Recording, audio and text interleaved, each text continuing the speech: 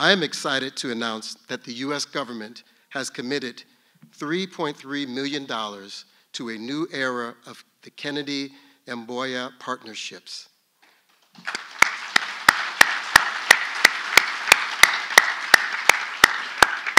Supporting 60 young and promising Kenyans to study at top U.S. universities for 1 semester. That is 60 students to commemorate the 60 years of partnership that have transpired between the United States and Kenya since the original Kennedy airlift.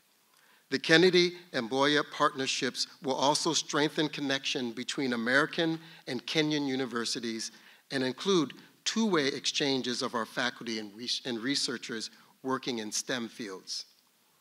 As you can hear, the U.S. government is incredibly proud of all of these past, present, and future exchanges and partnerships between Kenyan and U.S. institutions of higher education. The United States Agency for International Development, or USAID, continues this legacy of partnership. USAID has long driven innovative exchanges for students and faculty at thousands of universities and colleges around the world. In Kenya, we continue to see incredible partnership opportunities that harness the power of our shared diversity and the unique strengths of both Kenyan and American cultures.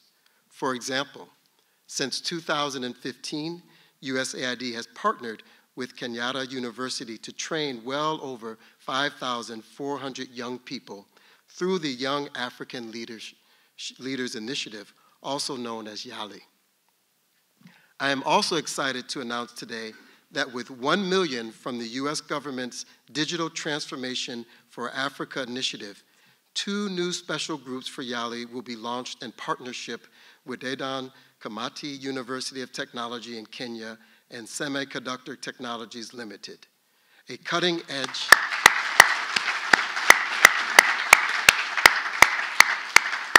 Kenyan semiconductor manufacturer. This partnership will offer training and transformation grants for young people working in emerging technologies and prepare them for the jobs of tomorrow. By emphasizing STEM education, we're not just preparing students for today's jobs, we're equipping them to be the innovators and problem solvers who will drive our economies and countries forward in the decades ahead.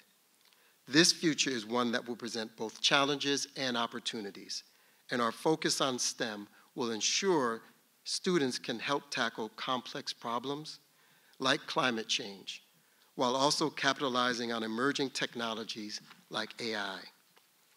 Likewise, with equity in mind, USAID is focused on partnerships that reach learners from circumstances and backgrounds who might otherwise be excluded from higher education opportunities. We know that the Nobel Prize winners of the future may come from anywhere, and that we are stronger through the diversity of our varied voices. This is why our partnership with Kenyan higher education institutions are so crucial. While U.S. universities and companies bring a wealth of experience and expertise, we know that Kenya has an incredible amount to offer. The innovative spirit of Kenya's youth, combined with their insights into growing STEM-focused markets, make them invaluable partners. It's a true win-win for both nations. To further strengthen this collaboration and growth, I am pleased to announce and sign today a framework for cooperation that promises to advance new and innovative partnerships between U.S. and Kenya universities and U.S. private sector companies, including Microsoft, MasterCard, and of course, Micron Technologies. Kenya and the US are bound by a shared culture of innovation. This is why our Silicon Savannah is globally recognized as a hotbed of innovative breakthroughs and a radical digital solution in our sectors. M-Pesa, for example, the revolutionary mobile money technology, heralded Kenya's entry into fintech and the financial technology space. We therefore have a common foundation to empower our youthful population with skills in STEM with particular emphasis on developing a robust capacity to engage with the global digital technology sector on a much and such advanced and emerging technologies as artificial intelligence, robotics, and data science. Let me say this.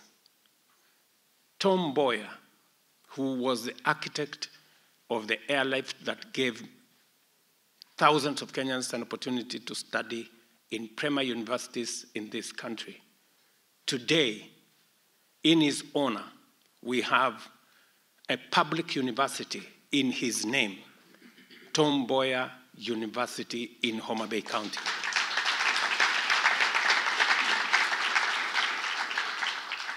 And I have had the privilege to travel with the governor of Homa Bay. She's in our midst.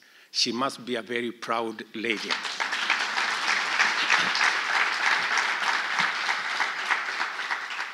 By following in the footsteps of the historic airlift, we shall empower a new generation of disruptive thinkers, ambitious visionaries, and innovative problem solvers, and thus define a brighter, knowledge-driven future where progress transcends borders, transforms lives, and delivers prosperity. This partnership is one of the most successful achievements in the history of our relations.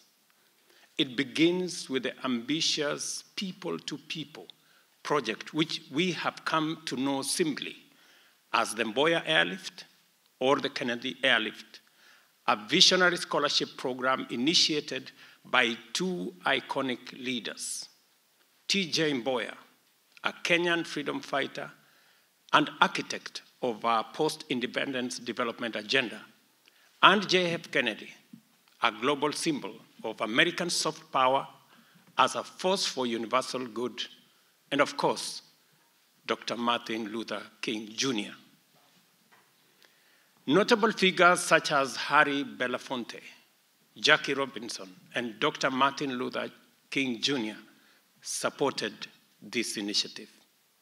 Through it, hundreds of young men and women were able to pursue higher education in universities in the US and Canada between 1959 and 1963.